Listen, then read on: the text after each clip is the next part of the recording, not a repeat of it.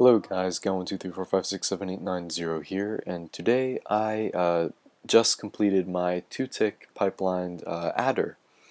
Now, this is very similar to my original one, the 3-tick one, except in place of torches I used comparators, such as this, that are powered from behind with a full strength signal, and then input from the side.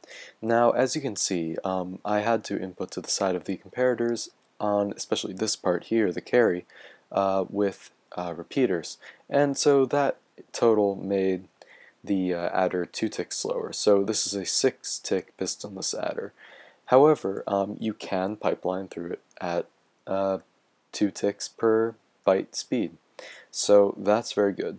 Now, I'm going to quickly demonstrate to you this running, and then I'll explain to you some glitches that may occur and how you can fix them. So here we go. Alright, that's pretty fast. And as you can see, it's the same inputs I had on my 6-tick ALU. However, now it's just an adder and it's 2 ticks per bit, or byte. And yeah, so notice, pay attention to this bit, and I'm going to show you. Over here, this comparator, as you can see, is not receiving input from behind. However, it still shows that it is powered, and this will cause an issue.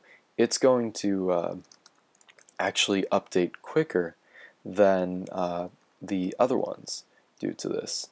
And this one won't cause a problem because of other factors. But anyway, so yeah, this one is going to update 1 or 2 ticks faster than the other ones, or 1 tick maybe.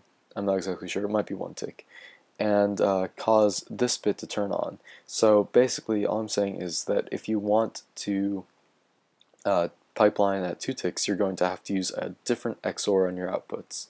So now I'm going to demonstrate this failure.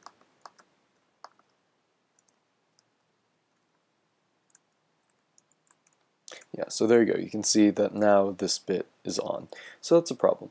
But anyway, yeah, that's about it. I am on an RDF affiliated test server right now for 1.5, and yeah, our IP, not for the test server, but for the RDF, is mc.redstonedev.net, and our website is redstonedev.net. Anyway, see you guys.